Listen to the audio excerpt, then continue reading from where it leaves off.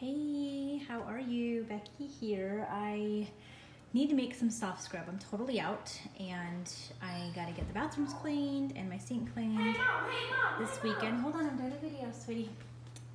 Anyways, I wanted to show you how super easy it is. I'm gonna make a double batch and I'm putting them in these glass jars, and then because I need to keep them in the bathroom and the kitchen. So all it is, if you want to make a small batch, it's 1 cup baking soda, but I put 2 cups in.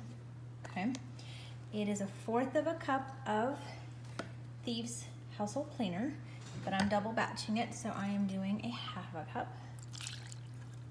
Okay, it's 1 teaspoon of white vinegar, but again, I'm doubling it, so I'm gonna do 2.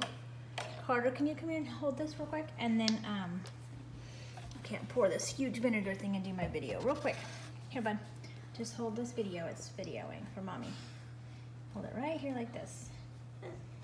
Okay, just hold it just like that. Thank you. So I'm going to do my 2 teaspoons of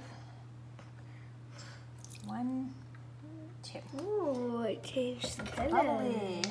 And then I'm going to add 10 drops of pine and 10 drops of lemon. I'm doubling it, so I'm going to do 20.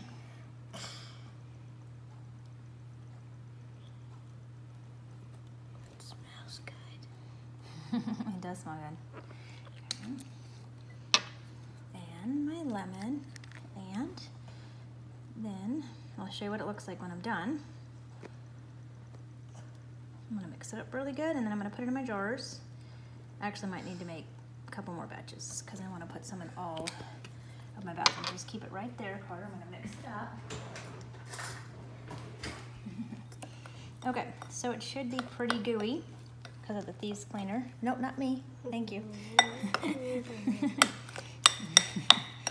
All right, it's gonna be pasty, which is great. Okay, mix it up really well. And you want it to be pasty because then you just take a little scoop out with your finger or with the spoon. This is it, look.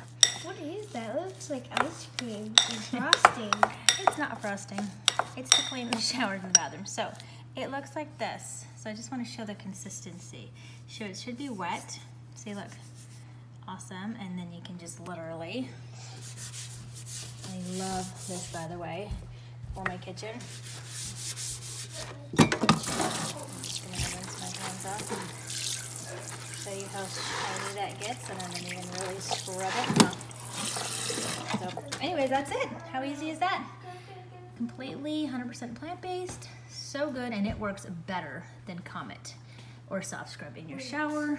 I use it for my sinks, bathtubs, anything that you would use soft scrub for. It's awesome. All right, thanks guys.